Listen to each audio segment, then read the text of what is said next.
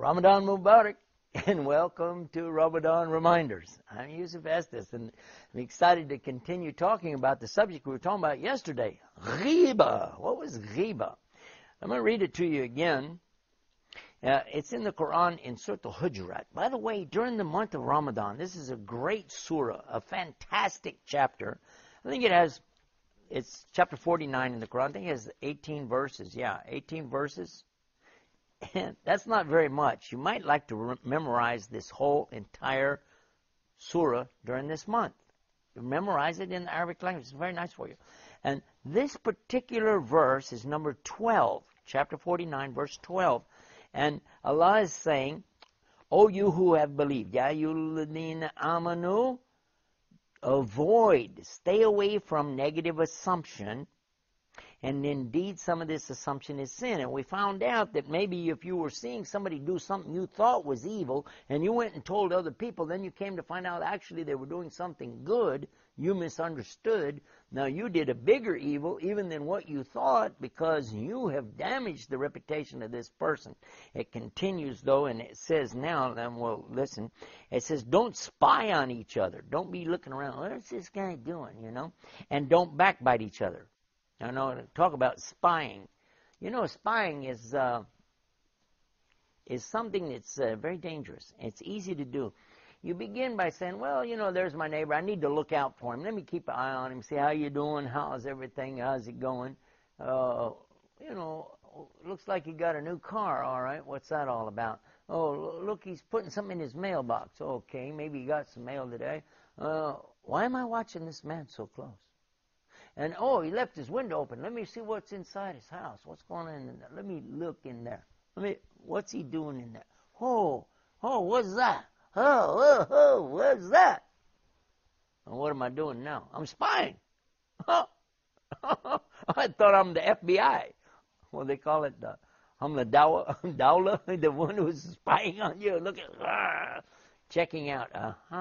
So now, but in fact, this is so forbidden in Islam to go around spying on each other. And there's no reason for it to start with. Nobody asked you to do these things. You're just doing it. It's shaitan telling you to do it. You go in and you start spying. Well, guess what? At the time of the Prophet Muhammad, peace be upon him, he heard about somebody who was peeking through something, trying to see inside of somebody's tent or their house, And he said, even if you poke out his eye, it would be all right. Why? Because this man has no business putting his eyes into your business like that. So if you see somebody, spying like that, you should tell him, hey, stop that. That's not, in Islam, that's a bad thing.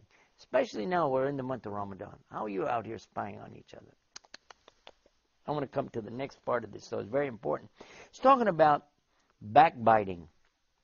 We said this is ghiba, and it's like, Allah is saying here, comparing it to, would you like to eat the flesh of your dead brother? Eating the flesh of your dead brother? It's forbidden in Islam to eat the meat of the khanzir, the pork or something like that, the pig meat. You can't do that. And you can't eat the meat of certain other animals.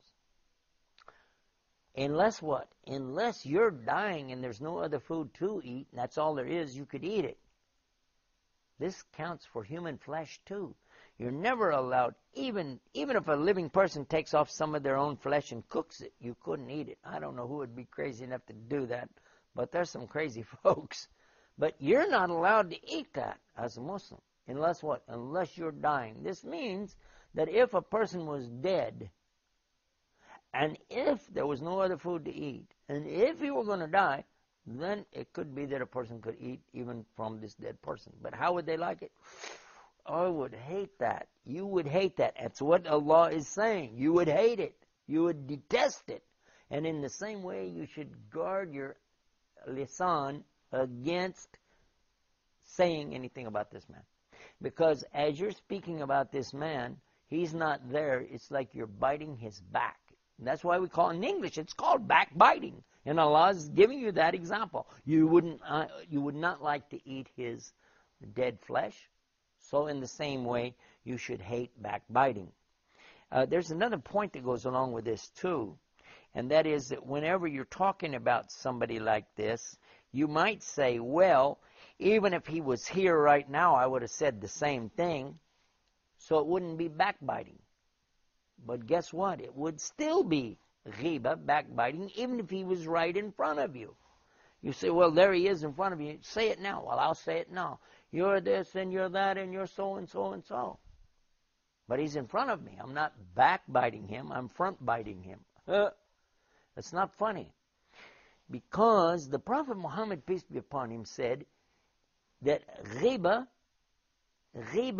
is something that your brother would not like said about him, whether he is there or whether he's not there. So even if he's there and you say it, it's still a ghiba if it's something that hurts his feelings or he doesn't like it. And by the way, it's anything that he doesn't want said about him. You mustn't say it. You mustn't do it. There is only very rare exceptions to this rule, and it's not really backbiting at that stage. You're complying with Islam. If you know, for instance, that there is a man and he's very, very stingy with his money, he won't spend it, you're not allowed to go around and tell other people about that. You're not.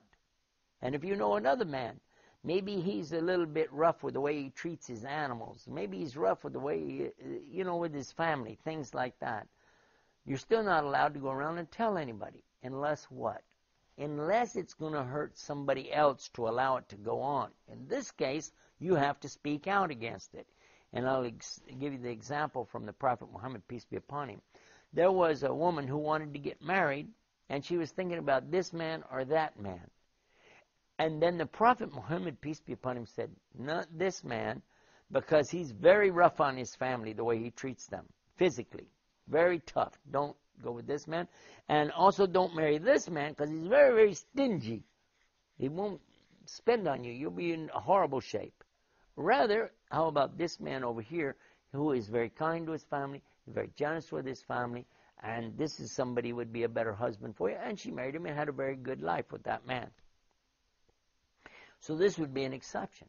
There are other exceptions as well, such as if you know that if somebody wants to do business with somebody and you know that the guy's a crook or a cheater, then you must tell him, don't do business with this guy. If somebody come to you and ask you about somebody, how about this guy or that guy, say, well, I've had a bad experience, so I don't recommend him. Or I know something that maybe you shouldn't do it. But you don't go into details and tell the whole story. And that's just a good reminder from us from the Quran. And by the way, the Quran is also called the reminder. It's adhkar. It's something for us to use to remember Allah and to keep this in mind. So this is one of the many of the Ramadan reminders on our program. And don't forget, we have the website called RamadanReminders.com. That's RamadanReminders.com. And visit us on the internet. Until tomorrow, this is Yusuf Estes. Assalamu alaikum.